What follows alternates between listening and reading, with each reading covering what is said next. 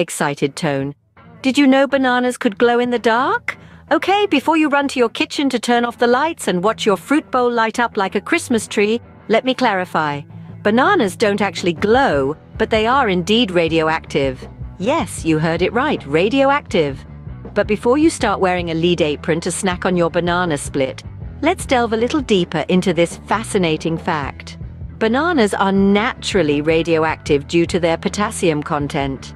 Now I know what you're thinking. Potassium, that healthy thing, it's radioactive. Yes, folks, it's true.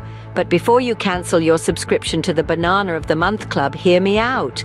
Bananas contain a tiny amount of potassium-40, a naturally occurring isotope that's mildly radioactive. But fear not, my fruit-loving friends, the radioactivity is so low it's harmless. Think of it like being tickled by a feather. It's there, but it's not going to do any damage.